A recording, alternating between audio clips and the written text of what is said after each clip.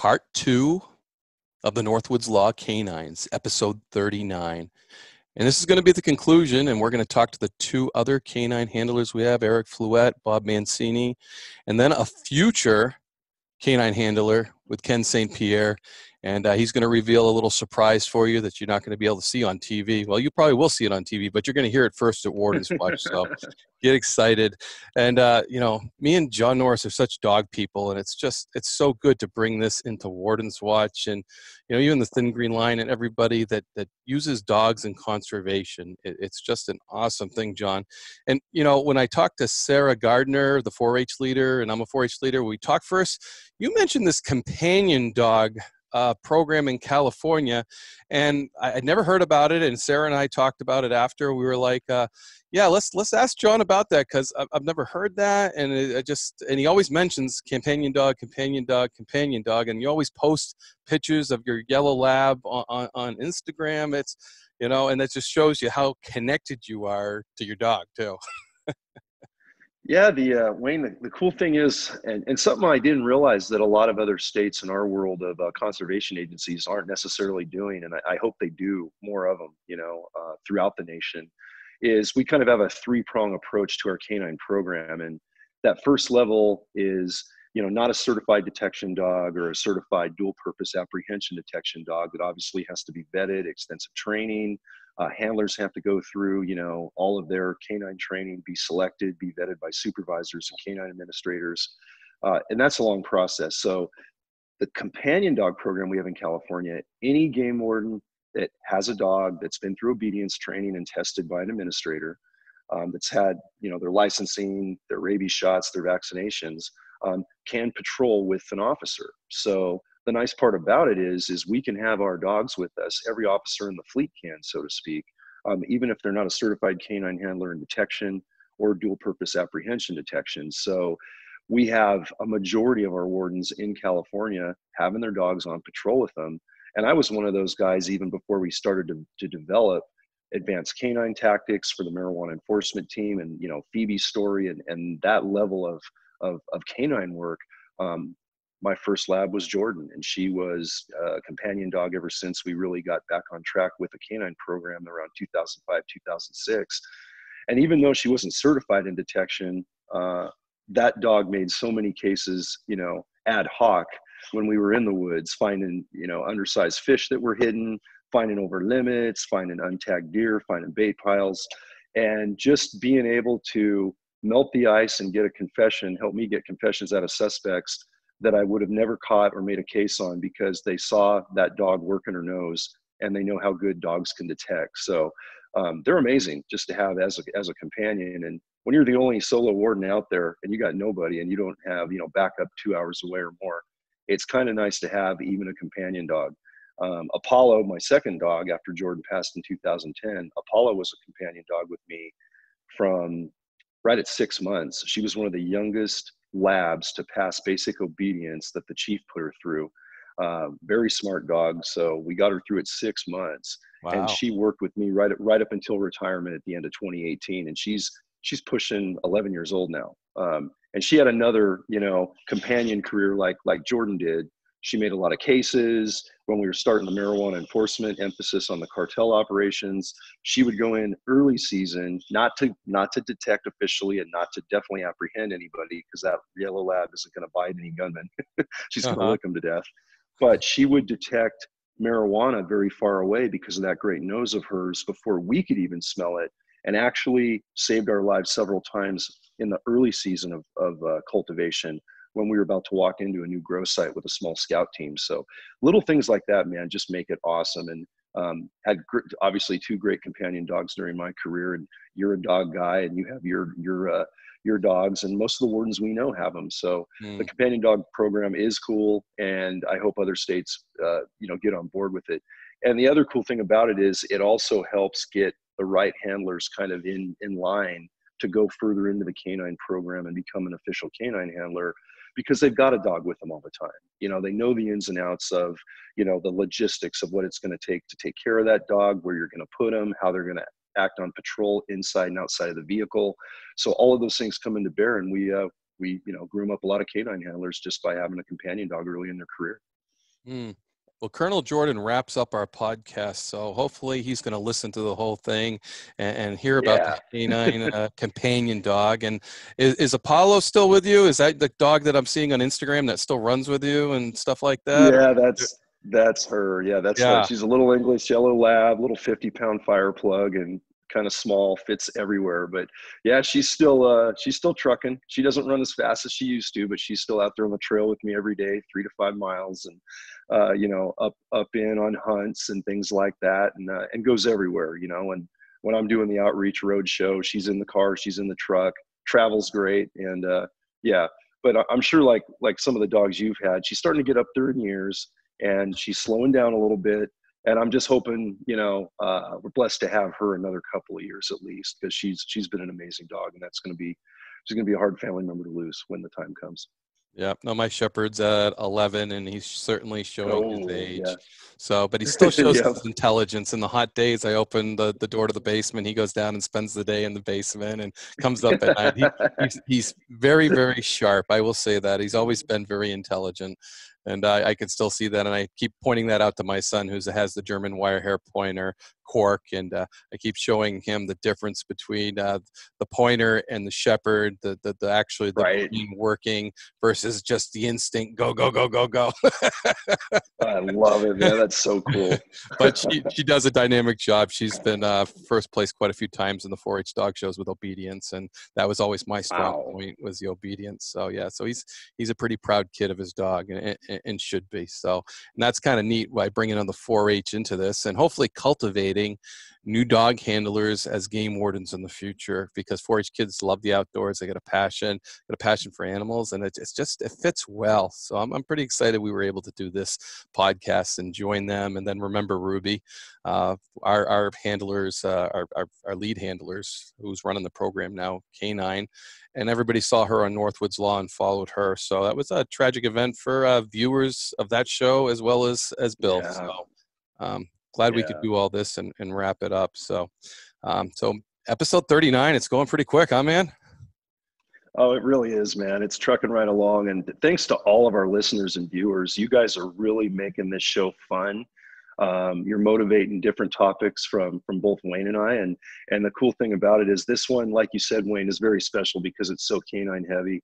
It hits heavy on the emotional level. And I think you guys are going to love this one. This one's special. Enjoy it. Yeah, I'm looking forward with a post of you and Apollo again. I know you got quite a few of them out there, but now would be a good time to do another one. I won't give the farm away, buddy, but one's coming real soon. Okay, that's great, John. Yeah. So I hope everybody enjoys episode 39, part 2, Northwoods Law Dogs. Thanks. And next in our lineup of New Hampshire Conservation Officer canine handlers is Eric Fluette, who handles K-9 Moxie. And Eric's been on this show before, so he's no newbie to podcasting. He's new to the video stuff, and I guess I can say I am too. So, but it's good to see you this morning. Thank you for joining me, Eric. Oh, absolutely.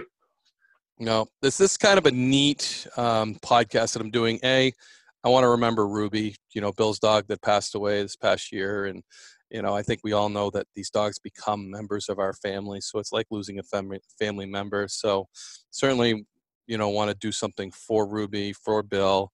And it's kind of special because of COVID-19, the New Hampshire 4-H dog clubs aren't meeting right now, so they're doing everything virtually, which, to be honest with you, with dog training, can you imagine doing dog training virtually? Yeah, it's not going so well. So this is kind of expanding different things so kids can learn different things via the computer, via Zoom, via these interviews.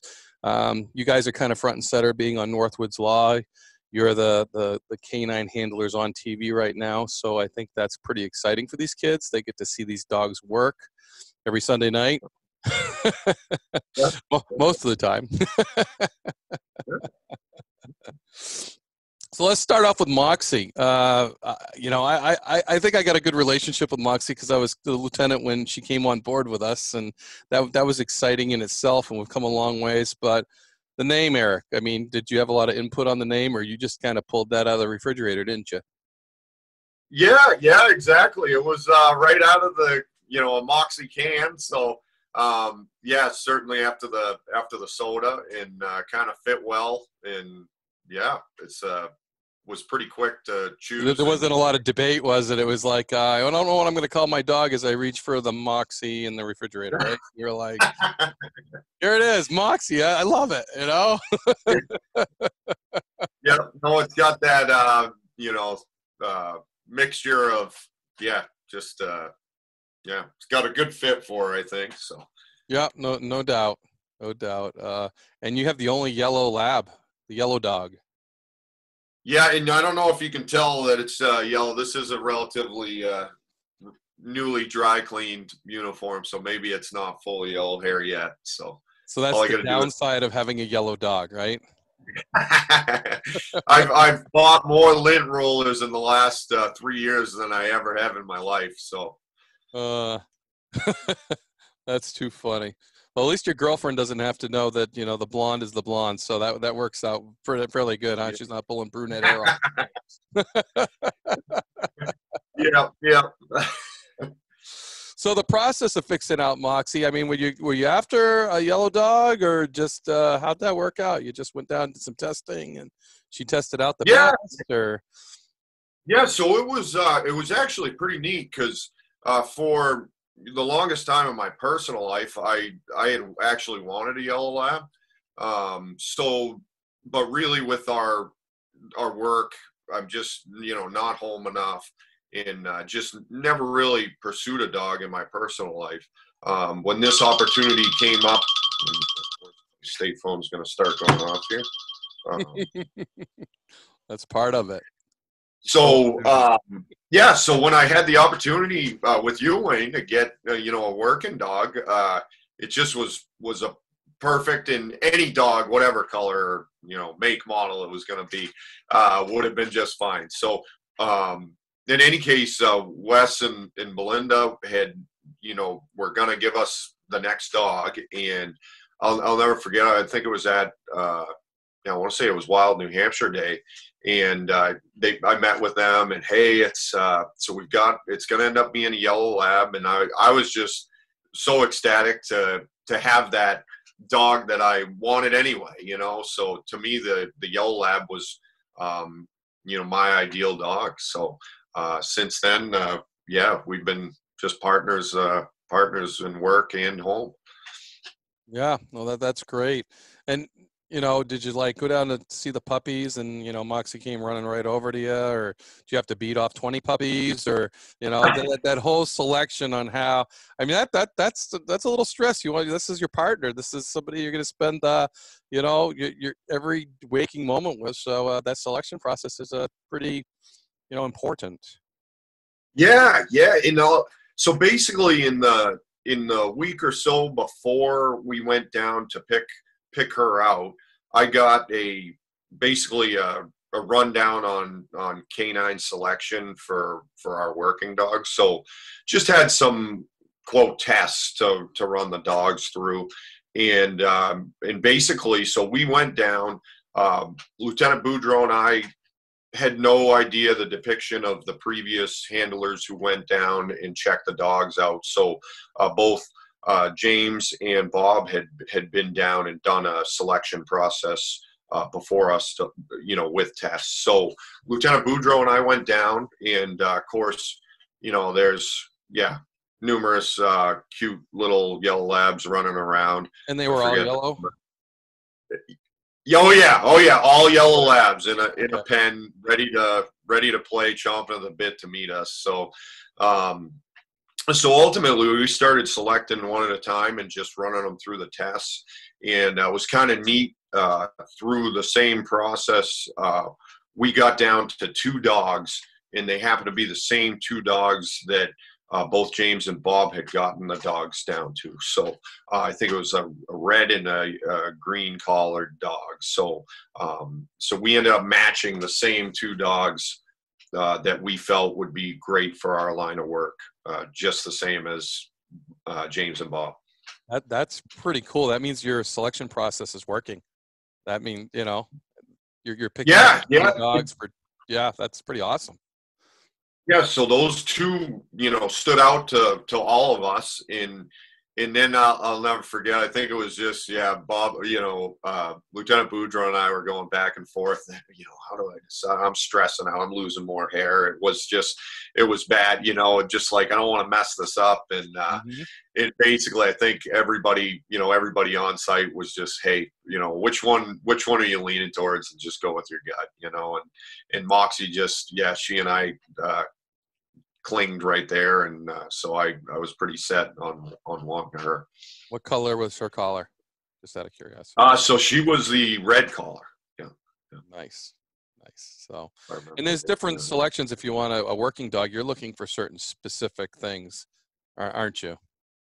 Well, yeah, that's what was neat. I remember one of the processes. It's kind of funny because she's kind of changed to be opposite now, but we dropped basically a dog bowl in the area, the vicinity of the dog. Nothing like crazy to scare, but enough to startle the dog. The dog's not doesn't know what's coming necessarily, and drops it in the area. And then it was funny because we were looking, see how startled the dog would be, and would it come back to investigate what had happened. And Moxie, of course, came running right back. So it was like, oh, this is great. And now she's afraid if her tail hits a leaf on a tree that she's not expecting. So it's kind of funny that all those tests, and then that one in particular, I feel like it's just funny because she's now afraid of her own shadow. So. Yeah, but it was a great, yeah, she's done that on other things too. Like I wanted to tell everybody about her experience with trying to learn how to swim, because I was there for some of that, which again, we've gone total opposites, haven't we, Eric? I mean, when we tried to get her to swim up at First Lake, I mean, that was, I mean, she was water. Yeah. And I think, I've always had that stigma of labs just, loves the water, and, like I said, never really raising a dog in adulthood here. So was my first. So whenever we started her around the water plenty between the house and the first time she went in the water was while we were canoeing as a puppy. So she decided to jump right in, and maybe that deterred her from kind of wanting to get into it more. I don't know. But yeah, so I tried everything. I tried being in a canoe in the pond, trying to coax her with her toy. And ultimately we were up at a family camp in Maine, and there Mary's cousin's dog was there, and we were coaxing Moxie, trying to get her to go, and so the other dog was swimming like crazy, and eventually she jumped right in and chased after the ball or stick, whatever we were throwing. And since then, now it's like she's got radar for wherever a mud puddle might be, the most ugly, grossest water you could find, or what have you. And that yellow lab turns into a black lab pretty quick. So. Yeah. So, yeah, it's a blessing and a curse. So she loves the water, and it's great. Yesterday we were on a search, and I swear, as soon as she's got at all a feeling that she needs to cool down, I'm going to run to the stream that, of course, is right beside our search area and cool down, which in the end, it kind of works out good because she cools down and gets back focused. But yeah, she's got a straight line of sight on any water body when we're out and about. No, that's just too funny. And this being there and seeing her that first time, you tried so hard to get her in the water, back and forth, tossing it just beyond her reach, and she would not go in the water. And to see her now, talk about opposites, it's just a huge change, that dog. And Eric has a pond at his house in the backyard, and as soon as he lets the dog out and he's like, "Don't jump in the pond," that's where the dog heads, that pond. Yeah, at least it's not a mud puddle. Yes. At least that's the only nice thing. I leave a towel on the porch because every night after work I open my cruiser door and she just goes straight to the pond, jumps in, and then comes to the porch. So about the time that I'm got all my gear out of my cruiser to bring into the house, she's coming soaking wet, and so I dry her off and bring her in. Oh, And that concludes her work day. And Moxie's got a sister at home, right? Yeah. So I've got her sister Millie, so an Australian Shepherd, and so we got her not long after getting Moxie. So so she's about 6 months less in age than Moxie. So. Mm-hmm. And they get along well? Oh yeah. So they've been together since, and geez, they're just they certainly love each other and play in every aspect that you'd think two sisters would play, as far as chasing each other around the yard and everything. And but yeah, they're pretty inseparable. So That's great. So your training, I mean, it's a lot of training, especially when you start from a puppy, because you have that puppy time, and then we've been talking to James Benvenuti and Billy Boudreau and talking about going to Vermont for 6 weeks. And for you, being as remote as you are, you just add some hours of traveling, and just to get to the Vermont Academy, how long does that take you? yeah, so it's 3.5 one way for me to get to the academy. So on a training day, I'll be 7 hours of driving, and usually a mixed stop somewhere in there. Well, that's a lot of commitment. Yeah. Oh, and that's what being a canine handler is. It's commitment, isn't it?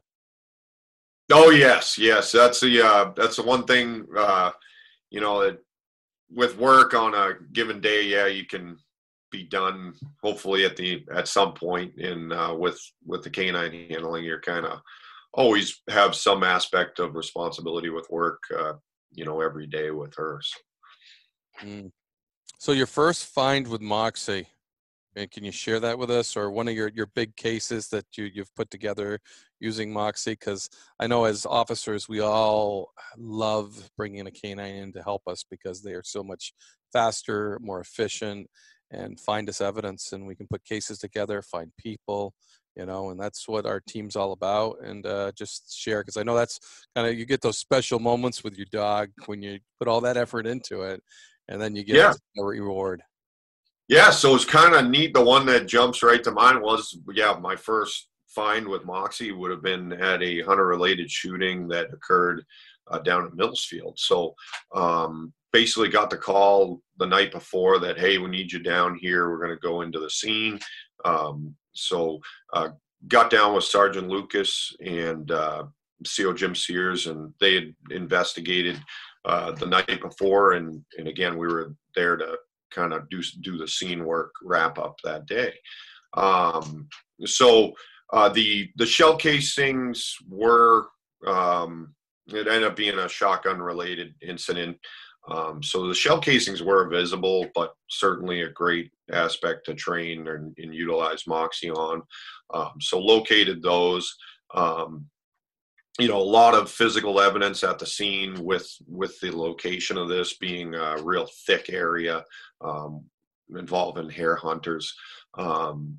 So from there, lot was going on scene. I worked Moxie out basically the trajectory that shots took place at, and basically trying to locate the wads or any other related shot piece out in that vicinity.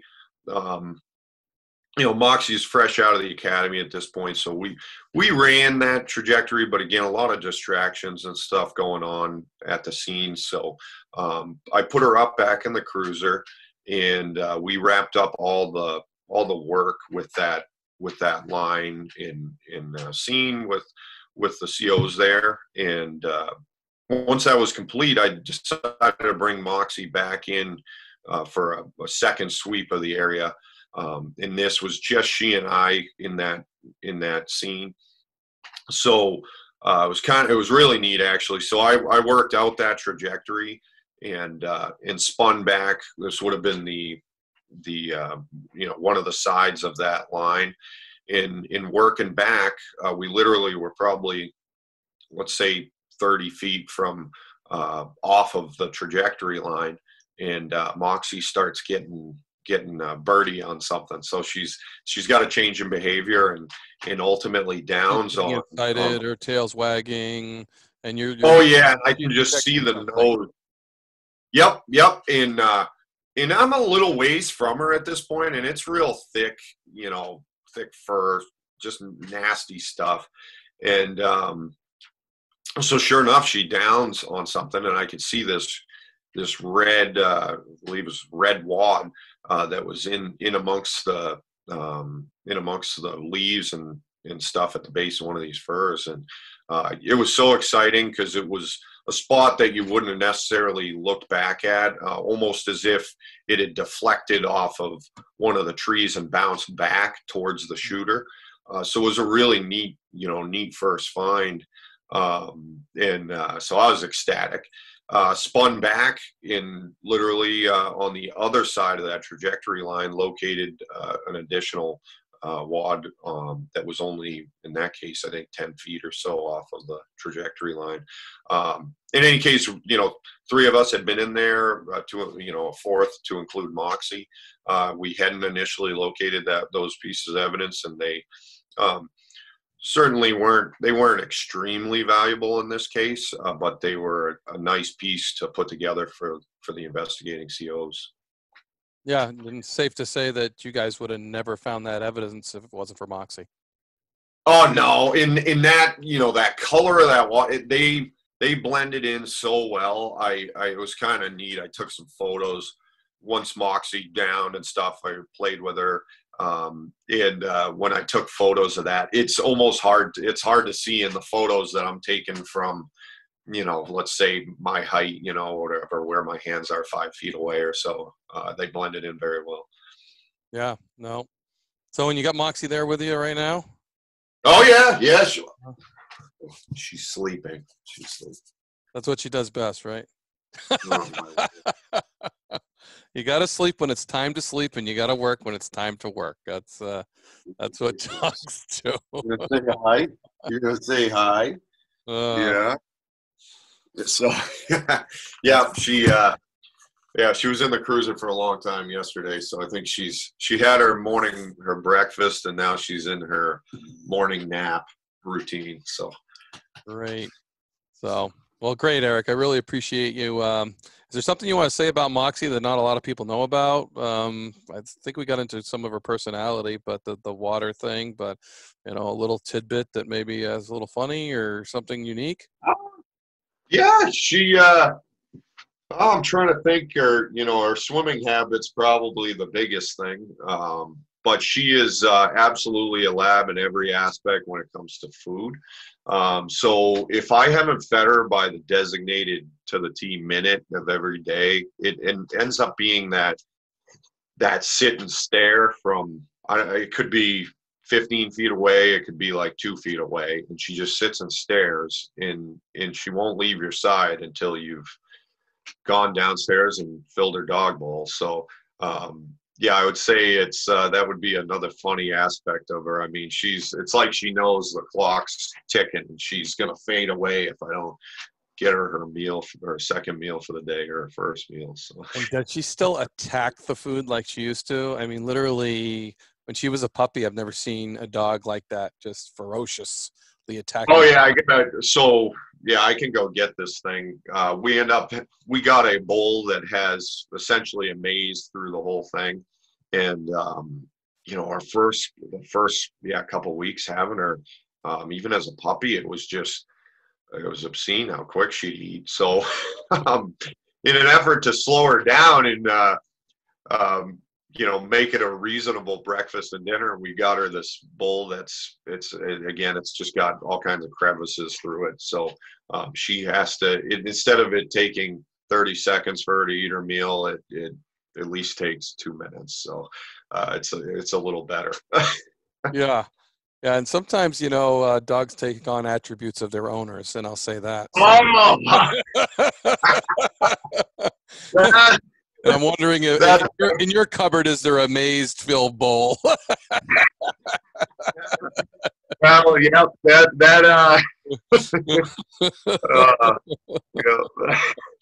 Yep. So I'll leave it at that. But that's great. And thanks so much, Eric, for taking a little time to bring some reality to the 4-H dog clubs, and doing this for Ruby as well. And certainly, the kids get inspired by you guys and seeing how dogs work and how you guys train, and then they bring that home to train. And hopefully next year we'll be in better condition to compete at the fairs and such like that. So thanks a lot for taking your time. Yeah, well, I'm honored to be a part of it, and appreciate the opportunity, Wayne. And yeah, don't let for those 4-Hers, don't let this discourage you. There's still even with us with training remotely and not getting together, we've kind of been spinning it on our own with and coming up with different ideas on how to train. So I think in the end, if you can make something better from it and come up with some new ideas on training, that's a positive too. So. Awesome. No, thanks for that tidbit too. Appreciate it. So we're following up. Our third interview for this segment is a little different, but it's pretty cool. You guys are going to get the insight into the future of the New Hampshire Canine program. And we have with us right now Ken St.Pierre, conservation officer, game warden Ken St.Pierre, who is stationed in the Lakes Region area. And you might have seen him on Northwoods Law as well, but he is the newest member of the Canine team, huh, Ken? Yeah, that's right, Wayne. I just got on the team here in April. Don't have a dog yet, but we're looking to get one in September. And, I'm kind of doing my reading up, doing my studying, and trying to help out the rest of the guys as much as I can where I'm at right now. So even dogless, you are part of the team, aren't you? They're making you run tracks, aren't they? Yeah. Oh, yeah. I get plenty of workout. I got to run tracks for Bob and James and Cora and Ruger and Moxie. So I'm out there running tracks. They're coming to find me. But it's a good learning opportunity for me because, while I'm sitting there waiting, I can watch them from a ways off and, really kind of focus on the dog and see what the dog's doing. And I'm starting to pick up different things and kind of learn what to look for and, how to read these dogs. And I mean, my dog's going to could be completely different. I could have completely different cues and you don't know, but just knowing what to look for is definitely going to be a big help. Yeah, and for those that don't know, when you lay a track, a person lays a track, they usually start at a certain location so the handler knows, and then he basically walks in the woods and makes how many turns, how many this, how many that, and then the dog follows them. There's a time frame in between too. It's like an hour, 2 hours, depending the track. And are you laying short tracks, long tracks, or up to a mile, or when you lay a track out, Ken, what are they having you do? Most days it's been right around a half a mile, walk for 10, 15 minutes and, try to make it not super difficult, but, obviously throw in turns, throw in maybe some cross-contamination stuff as far as trying to, cross a hiking trail, something like that. So the dog has to get to these other scents and, kind of figure out which one he's actually following and, pick me out of the group and then keep going. So it's you want it to be challenging for the dog, but not impossible, because when you're training, you never want a failure. You always want to, you always want that success at the end of a training. That way they get that praise at the end and they get that good job. So we challenge them, but we don't make them fail. Yeah, it sounds like you're already learning, and that's great that they bring you into this dogless to start the process. Because even when you have a dog, I mean, you guys as handlers are always laying tracks for each other and cross training with each other's dogs, aren't you? Yeah, it's actually good. I mean, I live in a pretty central location for the canine team. James and Cora are 20 minutes to my south, so anytime I need to meet up with them or we want to work together, it's not too hard to do. Bob and Ruger are fairly close as well. They're an hour. Eric and Moxie, they're the furthest ones away, so that'll be a little bit tricky. But I mean, we train every Monday. We have that's kind of our set schedule is Mondays are training days, so we meet up somewhere in the state and just hang out, train the dogs, and make sure everyone's in top shape. Nope, that's really cool. So, and you're going to get a dog from West Reed like so many of the others have as well, huh? Yeah. Wes is, I mean, he puts out great dogs. He puts out awesome dogs for us. And we're looking for September. He's going to have, supposedly there's going to be a litter coming in mid-July, and then, after 8 weeks, they'll be able to come home. So mid-September, it looks like it's going to be the time to really get, all 4 paws on the ground and start working a lot harder. Yeah, and Wes just put a comment on the Warden's Watch Facebook page that should have puppies on the ground mid-July and on the same schedule. So it sounds pretty good. But you may be looking for a different kind of lab, huh? Yeah. So this next litter is going to be Wes said it's going to be a black and chocolate lab. So, I mean, we've never had a chocolate lab before. We've got blacks and we've got the yellow. So maybe we'll have a chocolate that will meet our needs and, pass all the testing that we do. And maybe at the end we'll be picking a chocolate this time. I think that would be really awesome to have all the colors of labs representative. There is a golden, although Moxie can go yellow or golden, I think. So, but we can get all those colors represented. That would be quite a team. So, any ideas on names yet? You've been kicking those around? Yeah, so I've been kicking them around and thinking. Right now, I think I'm down to 2. I struggled a little bit with a male name. But for a female name, I'm at Winnie. I live right here in the Lakes region. I've got Lake Winnipesaukee is in my patrol. It's a big part of my patrol. It's a big part of the state. I mean, it's the biggest water body in the state. Everyone who comes to New Hampshire knows, Lake Winnipesaukee. So everyone calls it Winnie for short. So that was a female name that I had picked out, and everyone I've talked to really likes it and, really likes everything that goes behind it. And the male name took a little while. I think it actually came from Chad Elliott, one of our fish culturists at one of our hatchery. But I'm also on the dive team, and on our feet, they're not flippers, they're fins. So for the male name, I'm looking at Finn.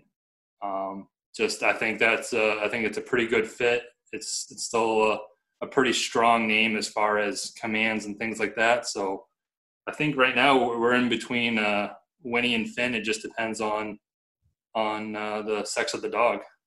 Well, we're incorporating the 4-H kids into this, the 4-H dog group. So would it be okay if they commented on the Warden's Watch Facebook page and threw some names out with you, and you might like something better? Or? Oh, definitely. I mean, it's like I said, I don't have the dog yet, so we've got a couple months. But I've kind of been putting it out to everybody. If you can think of something good, shoot me a text, Facebook, whatever, because I can only think of so much, and I've only got enough brain power to think of dog names for so long. So having other people's input definitely helps. Yeah, the 4-H kids could throw out a name for a lab, potentially a chocolate lab, out on the Facebook page, and just give you some ideas. I think that would be good interaction, good ideas, and maybe you stick with your originals. But I got a few ideas for you, Ken. I mean, you're a maple syrup guy, huh? You have a small maple syrup business called Big Lake Maple, huh? Yeah. I've been making maple syrup for 5 years now. We just finished up our 5th season, and then this past year I actually made an LLC. Big Lake Maple. Once again, I grew up in Lakes region, right next to Lake Winnipesaukee. Everyone refers to it as the Big Lake. Hey, where are you going fishing? Oh, we're going to go up to the Big Lake. So in my mind, I'm like, hey, I'm right here. The lake's 2 miles away. Big Lake Maple. Luckily, it wasn't taken, so I put the LLC on it, and now I'm legitimate. Cool. And yeah, I'm thinking, with Big Lake Maple part of you, Lake would be a really cool male name. And Maple, if you had a chocolate lab, it's kind of mapley, some dark syrup there can be, kind of mapley. So I think writing your own write in your own name. You have two there, Lake for a dog and Maple for a female. So those are my ideas. See if the kids can beat them. So yeah, no, I've definitely tossed around that idea too. Right now, I'm currently dogless. I don't have a dog at home at all. that's right. You just lost your dog, didn't you? Yeah, I had to put her down in December. She would have been 7 this year, but things happen. It is what it is. Made the decision before it got real bad, so we had to do that. But right now I'm dogless, and I want 2 dogs would be nice. So I was thinking, in the future, if I get another dog, that would kind of go into the maple aspect. But who knows? Who knows if someone can come up with something better than me? Then by all means. And you never know how names will hit you, because sometimes they're just there. So and they fit, and you're like, why did I think of that? But that would be I think exactly. A good thing for the kids to do, to have some interaction with you and throw out some names and see what they come up with. So, and we've stirred their thoughts already, I think. So doing that. Yeah. So I think, it's pretty awesome that you're getting involved with the canine team now and getting your dog. And 2 dogs isn't bad. We talked to Eric Fluette, who has 2 dogs in the house, and it seems like that works well together. So maybe the kids can help you with that second name of that second dog, because I think it's a lot easier on you when there's 2 dogs around too. They can play together. They keep each other entertained. And I've noticed that at my house too. When my son got his new dog, that it probably added years onto my German Shepherd. So just a totally different feeling. So, and he was totally acting different. So I think that's pretty cool. So, well, thank you so much for joining us and giving us a preview into what's ahead for the New Hampshire Canine. And I hope Northwoods Law gets an opportunity to cover picking that puppy, much like they did Moxie, and going through that process, because I think that was pretty fun for everybody to see that on TV and be a part of that. And I think it'll be pretty awesome if we can do the same with you, Ken. Yeah, it would definitely be good. I know when I enjoyed watching Eric, go through the steps and go through being able to pick his dog, and just seeing that pure joy and reaction, and seeing how awesome it was. Unfortunately, with the way things are right now, who knows what the circumstances will be in September, but we can only hope for the best, and absolutely hopefully something good comes out of it. Well, thanks for joining Warden's Watch and giving us all that information and interacting with the 4-H kids so they can throw out some names there for you. And appreciate all you do for the citizens of New Hampshire, man. That's good. It's an awesome job. Yeah, no problem. Anytime. Don't be a stranger. We always got good stuff going on. No doubt. Thanks, Ken. Thanks, Wayne. And now I'm with Conservation Officer Bob Mancini and K-9 Ruger. And Bob is our most senior member to the team. Ruger's our most senior dog, with a little sabbatical there in between, huh, Bob? But Ruger stayed with you, and you stayed up to Currents when you took a little sabbatical there. But just want to talk about, you have the most tenure as far as it goes on the New Hampshire Fish and Game Canine team for sure. You trained with Mark Hensel initially, and Ruger is our most senior dog at, what did you say? So you'll be 8 in October. I can't believe it. Yeah. Goes quick. Is that old for a working dog? So ideally you want to work a dog in their prime, when they're going to be most, like, my heat alarm's going off right now for him, actually. You want to work a dog in their prime. In there? Yeah, I'm going to just check on him real quick. So Bob's just checking. He's sitting in his cruiser, and if you are on Patreon, you can actually see this video. He just went out and checked Ruger real quick, and now he's back in the saddle again.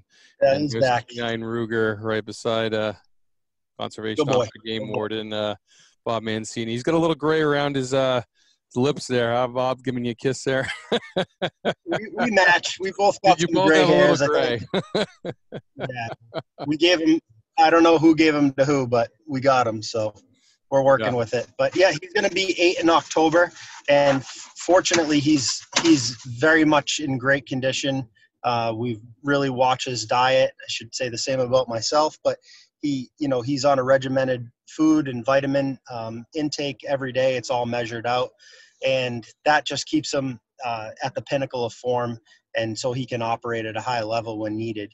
But yeah, he's it's amazing. They don't forget anything. And we did have a little sabbatical from Fish and Game for a couple of years, but we still maintained our training, and that's really important. Dogs, they love to work. They love to please. And for him, he's very much toy driven. So we utilize that toy and some food along the way to get him to really want to perform at a high level. And fortunately, it's worked out that way. Yeah, I think he's a little love-driven too. I saw that little kiss he gave you, so Yeah. He was pretty happy you checked on him. And you've had Ruger since what, 11 weeks? You said 11 weeks old. So yeah, we got him. He was just a little puppy and a little ball of black fur, and I guess I would have never imagined how amazing it would be and fulfilling it is to have a canine partner. They're much more than just a partner. He becomes a member of the family. Really, for me, it was kind of my first crack at being, having to care for somebody other than myself. So that's been very helpful now that I have two little kids, and James and Ava Grace. So he was kind of my guinea pig, and I love having him. The missions that we get called to have been really incredible, a lot of fun, extremely rewarding. Finding people is exhilarating, whether it's a criminal or a missing person, somebody who's dead or alive. It's probably the most exhilarating thing that you can experience in the realm of search and rescue as a volunteer or any type of participant. And then evidence is second. I love finding evidence, whether it's in relation to a homicide or officer-involved shooting, or even evidence to help us put together a wildlife crime. All of those things have been very, very enjoyable. Can you give us a scenario, that really stands out in your mind, whether it was a track or evidence or something really critical? One of those stories, Bob, of you and Ruger doing their job. Well, I guess we could just kind of go to a most recent one, which was really, really kind of neat. Got called. I was in Twin Mountain patrolling, and I heard over the radio of a juvenile that had some suicidal tendencies and had fled her residence. And it's just one of those cases of being at the right place at the right time. Mm-hmm. And I got on the radio. I said I was in the area, and we responded. And when I get out of the truck, I always meet with the officer on scene to try to get an idea of what's going on. What am I looking for? And from the time that I got out of my truck, I have an app on my phone, and it records a track, and I also record a track on the GPS. But from the time I started my track and arrived on scene to the time that we located this missing juvenile was under 10 minutes. And she was a half mile from her residence. So it was pretty much a dead, a very quick, brisk walk or a slow jog the entire time through the woods, across brooks, open fields, back into thick woods, and down into a really steep drainage, and Ruger found her. So what I like to say about canines and handlers is that they essentially are a force multiplier. If we were to have to go and search for this female who had taken a lot of medication, was in real dire straits as far as gonna be passing out at some point and not be responsive. So if we were to put officers and do a foot search on the ground, that could have taken hours to search that same half-mile distance from the place last seen, and Ruger did it in 10 minutes.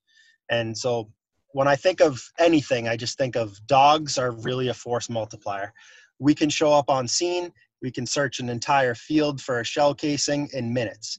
That same officer might be out there with a metal detector doing a grid search for hours to find the same piece, or maybe they don't find it at all. So in my experience, Ruger has just been a force multiplier. All of our canines in the entire division are great dogs. They're excellent at evidence detection, excellent at tracking and fish and wildlife detection. And it really comes down to the amount that our department allows us to train and the tools and equipment that we have at our disposal to do our jobs effectively. Yeah, and you know, we talk about your sabbatical. That's something I just want to kind of get into because it just kind of tells you what kind of agency you work for. Because when you work as a team with a canine, technically the department owns the dog, correct? Yeah. So Ruger is an employee for the department, and he's a piece of equipment owned by the department. The department purchased him and gave me the opportunity to work him as a handler, but very much is owned and taken care of by the department. And in 2017, I made a really difficult decision to take another job as a chief in Sugar Hill, a very small town in the White Mountains in New Hampshire. And I remember having a very candid conversation with Col Kevin Jordan at the time. And I said, you know, Colonel, if you say I can't take Ruger, then, you know, I'm going to stay because I don't want to leave the dog. And he's like, I could never take your dog. And so even though he didn't necessarily want to lose me as an employee, he wasn't going to get in the way of something that he thought that I wanted to do. And so they allowed me to keep Ruger after leaving, and I was able to work him in Sugar Hill, and he had several fines while we were a team in Sugar Hill. But it just didn't, the amount of calls that I got in Sugar Hill didn't even compare to the amount of calls I got as a conservation officer with the Fish and Game Department. We get called all over the state for a variety of issues. Tomorrow we're going to be going down to a place in the Lakes region to look for firearms in relation to a big felony case. We get called to search for shell casings and homicides and stuff that I just wasn't getting a real chance to do working in the small town. Don't have as many resources and connections. The tracks were still there. We were getting called by the local departments that needed help finding criminals and missing people, which is great. But a lot of our calls are related to evidence detection, and Ruger's he's really pretty exceptional at it. So to not be able to use him for his intended purpose was troubling for me, and I didn't feel like I was fulfilling my own career, and I just missed the variety of being a conservation officer. It's a job that you can't compare to anywhere else unless you're in wildlife law enforcement somewhere around the country. You probably don't understand some of the things I'm talking about, but there's a lot of drive and a lot of personal pride that goes into being in wildlife law enforcement. You're working hours you don't get paid for, in inclement weather all the time, and you make the best of it because it's fun. It's an adventure. Every day is an adventure, and I love that. I did too, Bob, and we're very happy to have you, Ruger, back. It just says so much for our department and the colonel to have let you go with your dog, though, because you're a team. It's a partnership. It's to take a man from his dog. I mean, we've heard stories of that happening in the military and other agencies, and and that's why I wanted to bring it up, because it speaks volumes of the department that I work for, that you work for. And I just appreciated that, knowing the bond between man and dog or woman and dog, and having that done for you and Ruger, and then to have you back, it's really an awesome thing. So very happy. But there's some other things that I've talked to most of the guys on the team, and Ken St.Pierre, who's going to be one of your team members coming up, and Colonel Kevin Jordan's going to wrap this up at the end too. We're going to interview him a little bit later, and I'm going to probably ask him. We all have labs. Any idea why we went to labs, or can you kind of explain that, or was that specific to Fish and Game, or what are your thoughts on just Labrador retrievers and being partners with us? So I don't. First, I'll say is that any working dog that can accomplish the job that it's required to do is the right dog. So if you can have a Malinois or a German Shepherd doing whatever job it is that you're looking to do in a law enforcement capacity, then that's the right dog. For us, we do a lot of community policing.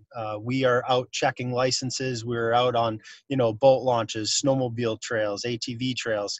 A lot of what we do is educating the public and wanting to be approachable. And labs historically have been a very kind breed. They tend not to be overly aggressive. They tend to be very eager to please and kind of people friendly. We'll just go with that, the term people friendly. So not only that community policing piece, but they also are highly trainable. And we had good standing with a couple other previous Labrador retrievers that were exceptional dogs that were handled by Mark Hensel, who is now a state trooper, and he ran our canine program for a long time. So Mark had very, very good luck with Poacher and Sig, both Labrador retrievers.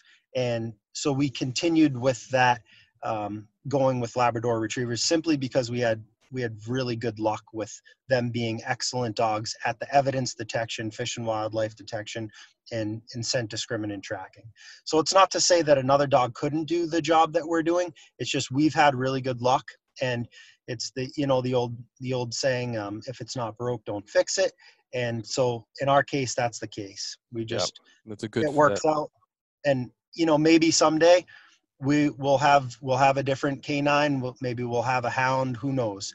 But right now, our dogs are.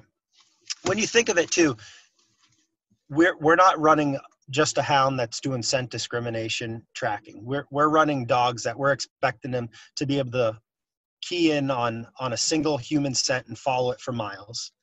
We're expecting them to be able to find gunpowder, any type of human scent that's out of place in any location. And we're expecting them to be able to do fish and wildlife detection for turkey, venison, and fish. And so that's asking a lot out of a dog. And you have to have a dog that's going to be able to do those things that you want it to do, which is there's multiple starting sequences, there's multiple trainings. There's a lot to tighten up to make sure that the dog understands what you're asking of it and that you can testify in court to what the dog is telling you, because it's all about the handler reading the dog and the dog not getting miscued by the handler. It's a real team. Mostly, I'm the dummy on the end of the lead following Ruger. That's the honest. But to get to that point takes hundreds of hours of training, and a lot of trust goes into play. Yeah, no doubt. That's pretty good. And you got Ruger kind of an odd way too, because you wanted a canine really bad, didn't you, Bob? And you went to bat for that canine. I did. Let's share that story, because I love that story. Well, it says a lot about you too.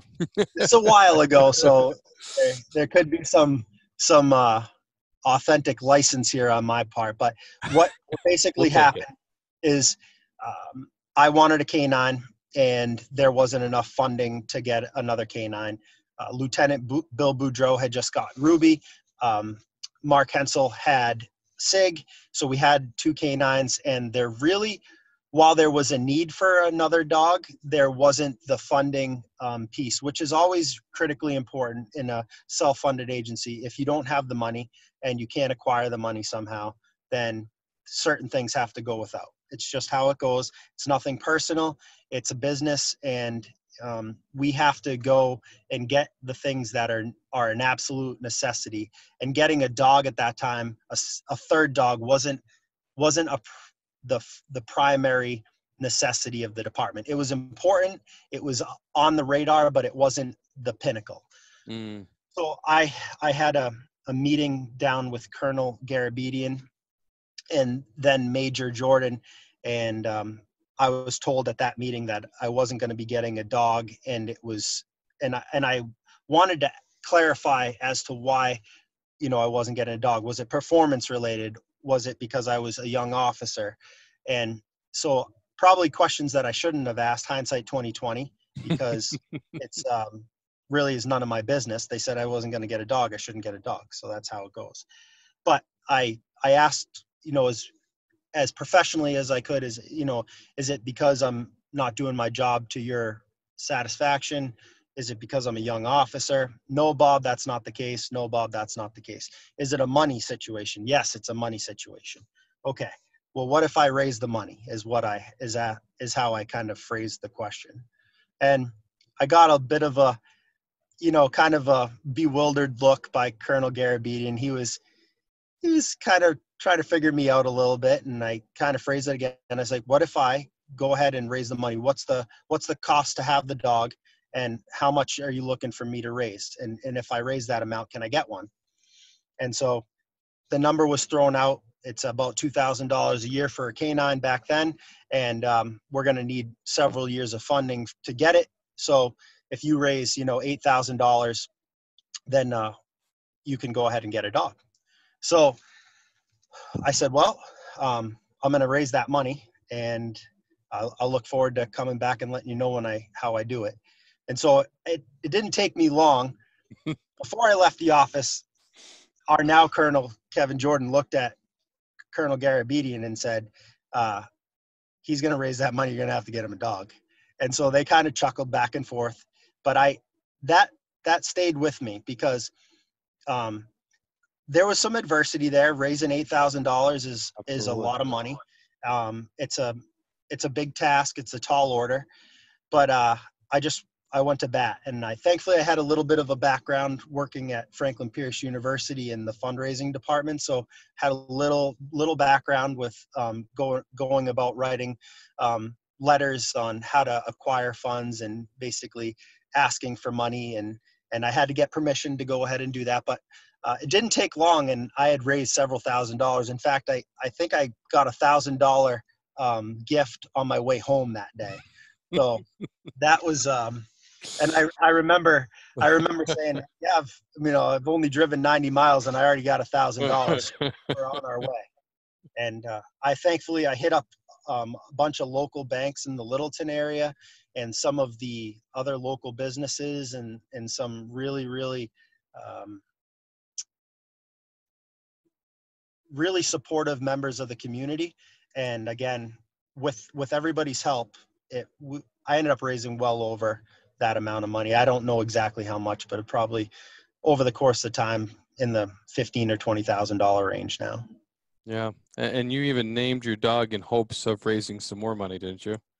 We did. Yeah. I named him Ruger because I thought that would be a good selling point. It turns out that Ruger did donate to the department in a different way through becoming an outdoors woman. So I thought that was definitely a good thing no matter what. Even though it didn't come directly to the K-9 program, it still helped out the department immensely. And so everybody in our agency helps each other. The different divisions of the department work hand in hand to do a good job and serve the people in New Hampshire. So naming Ruger after Sturm Ruger firearms is something I'm proud of, and I have quite a few in my gun cabinet at home.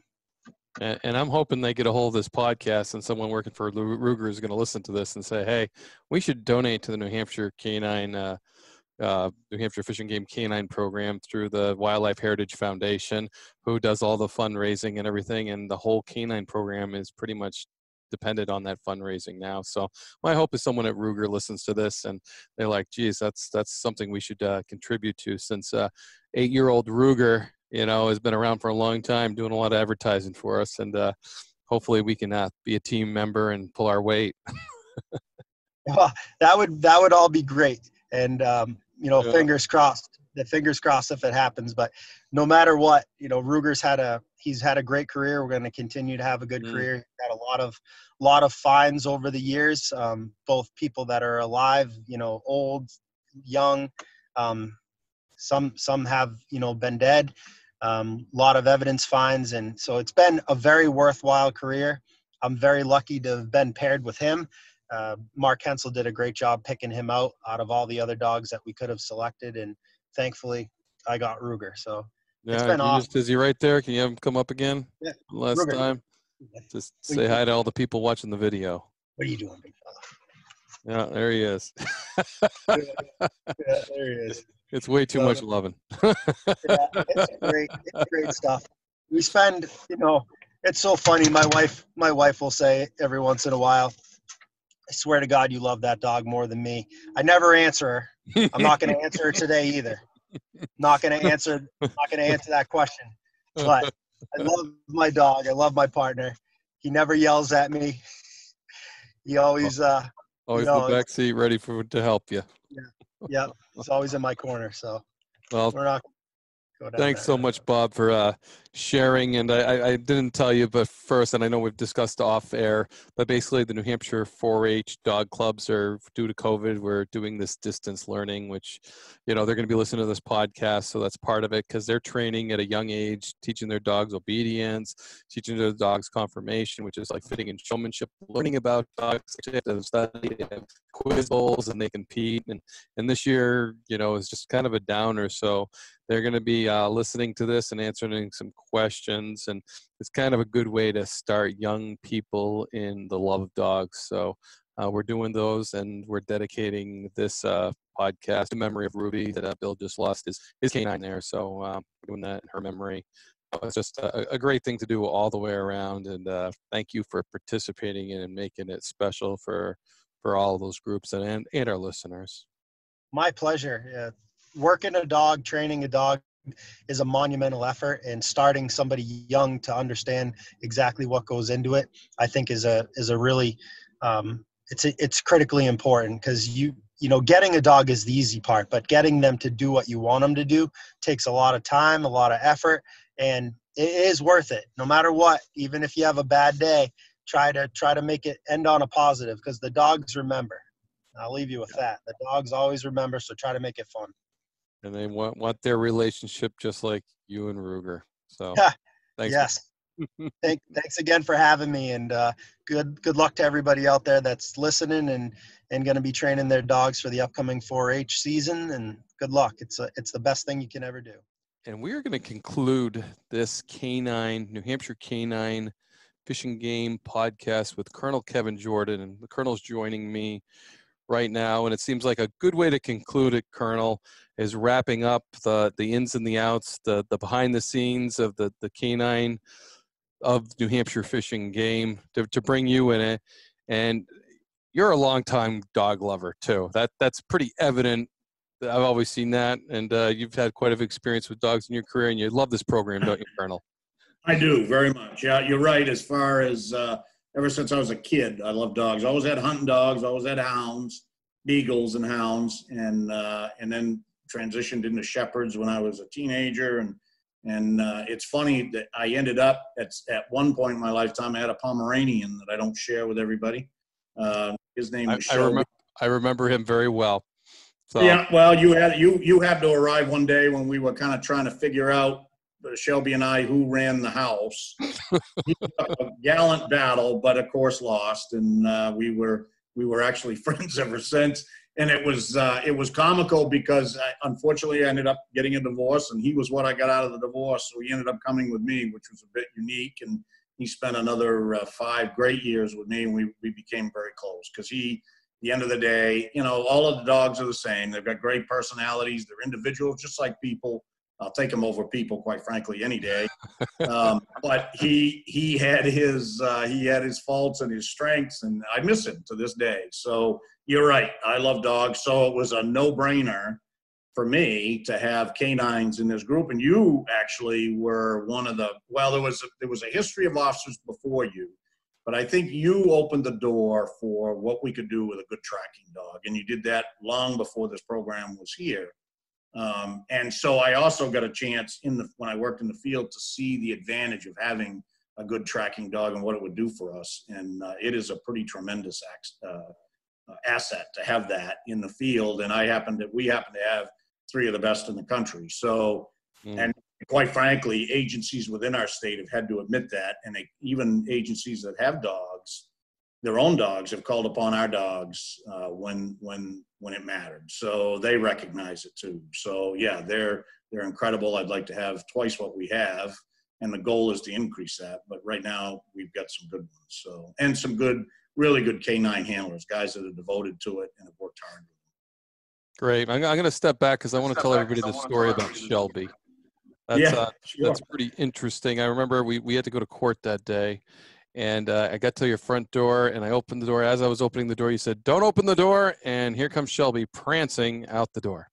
And you were none too happy, and you went prancing out after. She went around the garage prancing, or him, sorry, and you went around the garage after her, and he came right back up the stairs. I opened the door, and he pranced right back in the door, and then you guys had a set two in which he pooped on you.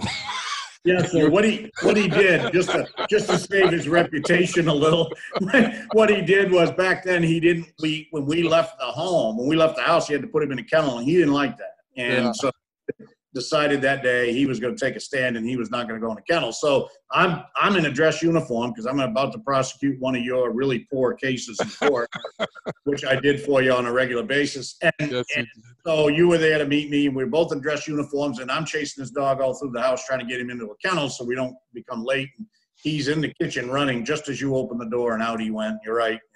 And so he comes back into the house, and he made the fatal error, very similar to a pursuit on the highway where the defendant picks a dead-end road. He picked a dead-end hallway, and so he decided to stand his ground at the end of that. So I put on gloves, and because I knew this was going to not be a good ending, and I walked down the hall and grabbed him, and it was like picking up the Tasmanian devil. It looked like a Tasmanian devil.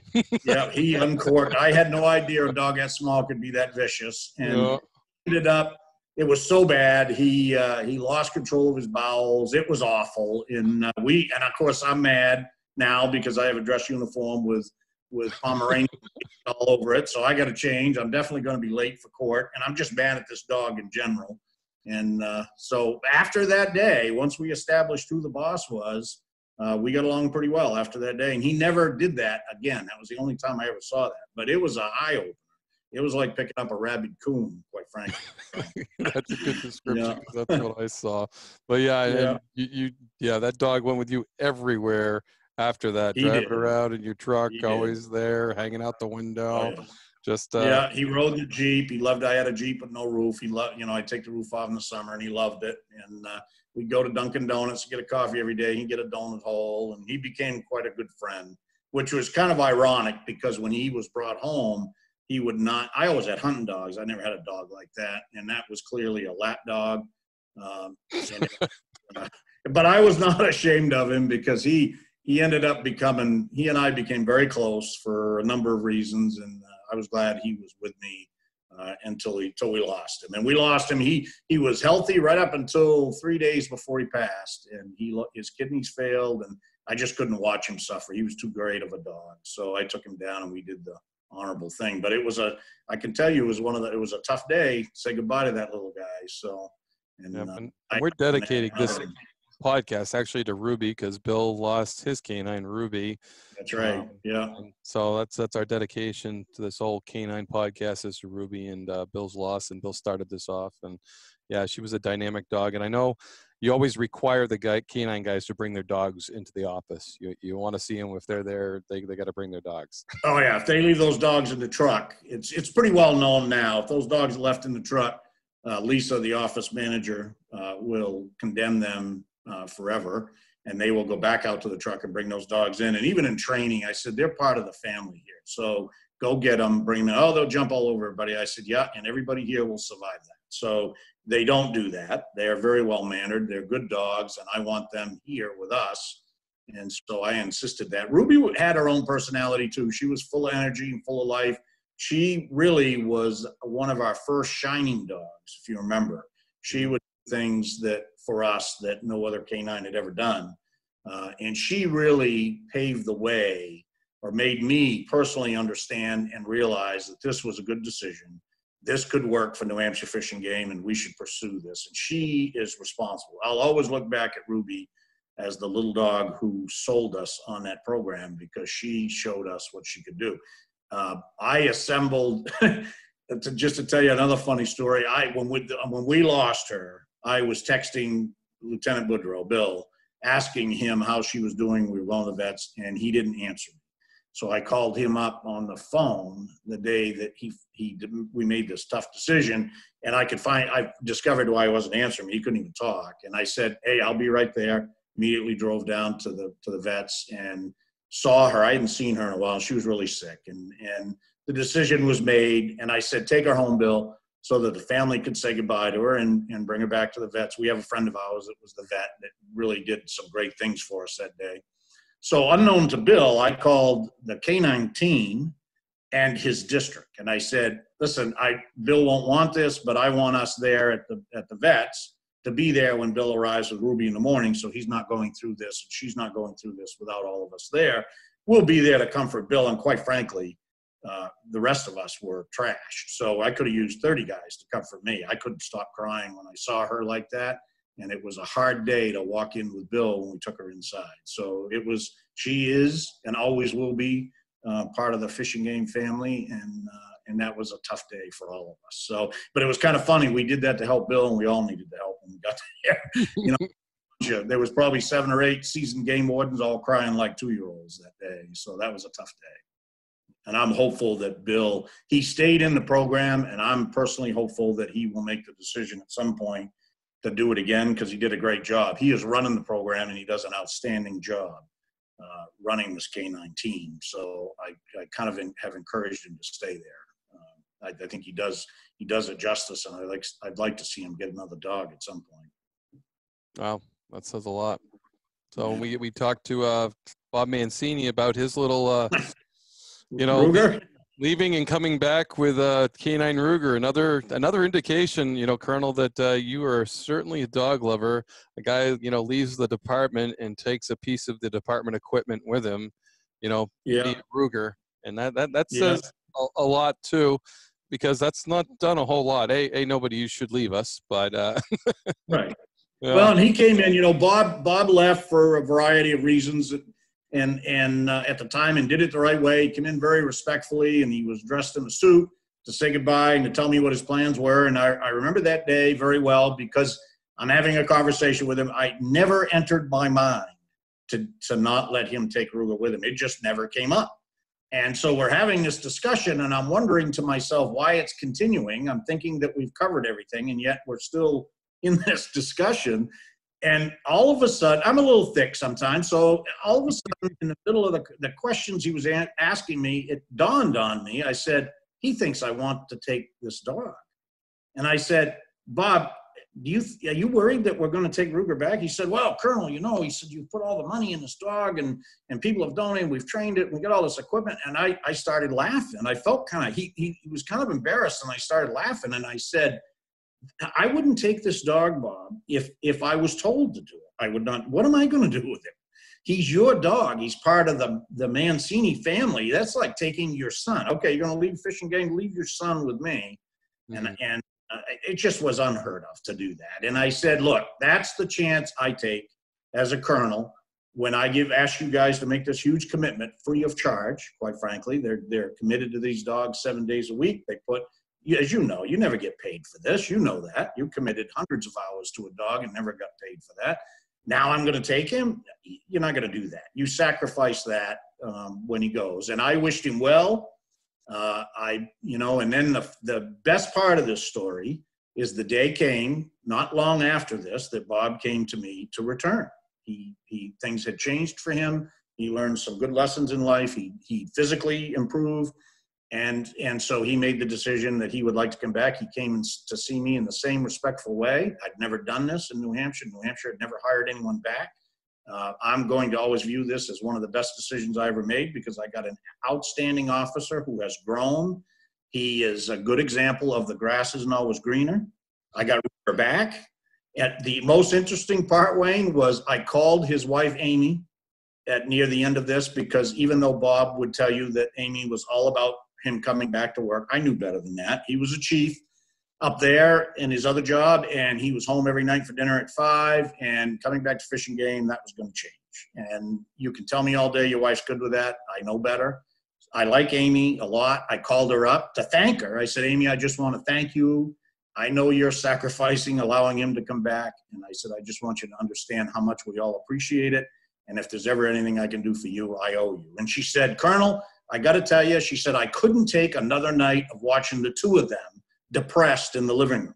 She said, Ruger literally is a changed dog since he got back into that cruiser. She said he was miserable, and I just couldn't stand watching it any longer. It was kind of funny that they both were, that she indicated that both of them were depressed. So it was kind of a great story that, you know, and that was a good decision to let him take his dog.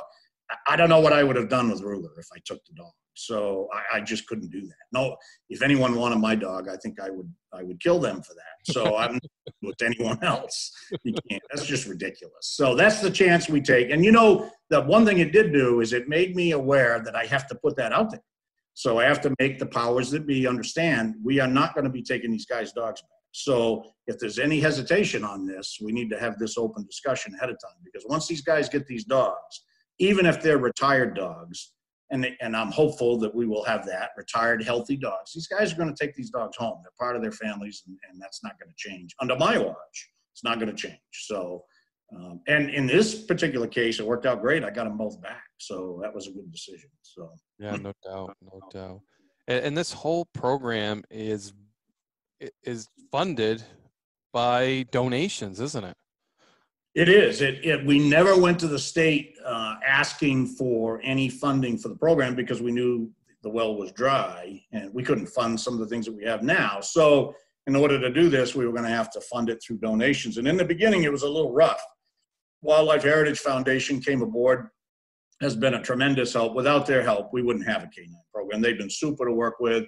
They've promoted the dogs. They've promoted fundraisers. They're just great people to work with. I met with two of their ranking board members this past week, as a matter of fact, and the question came up: why wouldn't this? You know, they weren't asking for any other reason other, I think, than curiosity, but they did say, why wouldn't the state fund this? And I said, well, they probably would now, because we've all seen, thank goodness for the show, the Northwoods Law Show. It's been demonstrated over and over how valuable these dogs are on live TV for people to see. And so I don't think it would be a difficult push to go to the state of New Hampshire and say, listen, we got to fund these dogs, and this is a good program. The problem with that, I think you lose some control, quite frankly, over how these dogs are used. I might lose the ability to make the decision that these dogs are not going to go anywhere. They're going to stay with their rightful owners if the state now becomes the legal owner of them. So unless I have to, I'd like to keep it the way it is. I think it's run very well. We have a good fund that's pretty well established. We're buying cruisers, and we spoil them. These dogs have got cruisers, as you know, that start automatically. The air conditioning comes on when it's hot. If it's cold and they leave these dogs in those trucks and it overheats or gets cold, they start up and heat up. I am not going to lose a dog in a cruiser. And whatever that, if you commit to a dog program, you've got to have, and I've been told by other chiefs in surrounding states that they don't want their officers to talk to our canine officers here in New Hampshire because they find out the equipment we bought for them and it puts pressure on them to buy the same type of equipment. So apparently we take good care of our dogs. But, you know, they're an officer, Wayne. You know that. Mm. And they hurt just like we do. They get sore, they get cold, they get hot. And if you're going to take care of your officers, you got to treat these dogs the same. So we do just that. So, and it's the investment you got to make if you want great dogs, and every dime is worth it because we have great dogs. So. Right. And if people wanted to donate, it's the New Hampshire Wildlife Heritage Foundation, and just earmark it for the dog program, right? The K-9 program. Yes. The Heritage, and the Heritage is a great, anyone that wants to donate for any kind of cause involving New Hampshire Fish and Game, the Heritage Foundation is an excellent source for that. There's some great people there that are very passionate about what we do and how we do it, and without their help and assistance, equipment purchases and safety equipment, I could go on all day about the things they've done for this agency. So they're a great source to make these donations, and you can rest assured that the money that you donate will go for causes that you want it to go to. They're very careful about that, which is important. So yeah, that's a great way to supplement these programs. Right, and they're a nonprofit, so people, it's actually a write-off Absolutely. for tax deduction, so that's great. And the other thing we're doing with this podcast, Colonel, is we're incorporating the New Hampshire 4-H dog clubs because of COVID-19. We're not able to train, we're not able to get together with our dogs, we're not able to pass on the knowledge to these young kids. So we're working through with them, and it's just, you know that I was in 4-H and I showed dogs growing up. I became passionate about dogs. I worked that into fishing game a little. And now my son, and since I've retired, I've become a 4-H dog leader. So we're doing something for the youth and getting them connected to their dogs. And what a great way it is, because they can actually see these dogs on TV work and then learn a little more about them in the podcast. I always call it the backstage to Northwoods Law. You get the full story or hear a little bit more. Great. Yeah, no, that's a great way to do it. And it's good to get them started at, as you know, like you did, at a young age too, because they'll be very knowledgeable as they grow older. You don't see, kids that have relationships with animals at a young age become great adults. You don't see examples of them doing anything outside of being good adults, responsible adults. It teaches them a lot of teamwork. It teaches them a lot of respect and the value of hard work. So it is a great program. I'm glad you got involved in it. And I know you had some judging capabilities, so it's a good thing for Andrew, your son, to have you as an asset to show. And you guys have done pretty well, my understanding. Yes, he's done extremely well his first year. He was right at the top usually. So so he's done very well with his dog. And I had a lot of things I had to learn because my breed was German Shepherd. He got a German wire hair pointer, totally different. But I have to take that step back and remember it's his dog, not mine. Right. Yeah. Imagine that's difficult. And she can hunt with us, and she's been a great companion for him. They're pretty tight, and that's pretty. Watching all the 4-H kids with their animals and with their dogs, it's that companionship. And I hope I'm growing future game wardens that'll be canine handlers, whether it's for our state or another state. And everything. I've talked to all these guys, including Ken St.Pierre, who's coming on as a dog handler, which is pretty exciting. And the aspect of getting another puppy and maybe a chocolate, if that's what tastes good, I'm hearing. So that would be kind of a nice addition to the fleet. That's right. I talked to Wes, the owner of Rise and Shine Kennels, where we get these dogs. And of course, I'm sure you've talked about that, but they've generously donated these dogs to us, which is incredible. I mean, he has some of the, in my opinion, the top of the line hunting dogs around, and he sacrifices one of these dogs all the time for us. And he told me the other day, he was very excited that he had. I remember he called me when we got Moxie, and if those folks that don't know Moxie is a blonde dog or a red dog, and red setter. Yellow. And yellow. We always had. I'm sorry, yellow. Black. We always had black labs.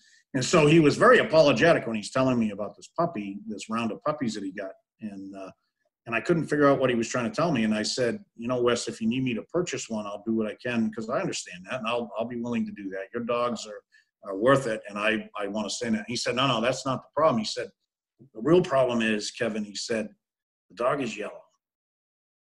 And I said, yellow? You mean in color? He said, yeah. I said, Wes, I don't, that's the problem? He said, Wes, the dog can be purple. The dog is in the line that these other dogs are. I don't care what color it is. I guess he thought that was going to be a big bombshell. And I'd take a blue dog from Wes and Rise and Shine Kennel. I'll tell you, it doesn't matter to me what color they are. So he's very excited. He called me the other day and said, I might be able to get you a chocolate one. I said, that would be cool. Then I would have every color. That would be great.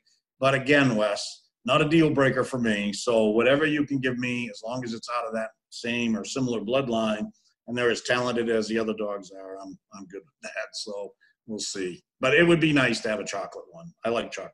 Yeah, that would be neat. And that's Wes Reed with Rise and Shine Kennels, right? And and anyone looking for a hunting dog, I'm telling you, you are missing the boat if you don't Google that and give him a buzz. They're not cheap dogs, but I don't think any of these hunting dogs are. But I would encourage anyone to go to a show where he demonstrates the abilities of these dogs, and you watch for yourself. And if you leave there thinking that you shouldn't own one of them, you don't know what you're looking for, because these are awesome dogs, and he does a great job. They run a very nice kennel, a very clean one. Those dogs are not even in a kennel. They're in his home.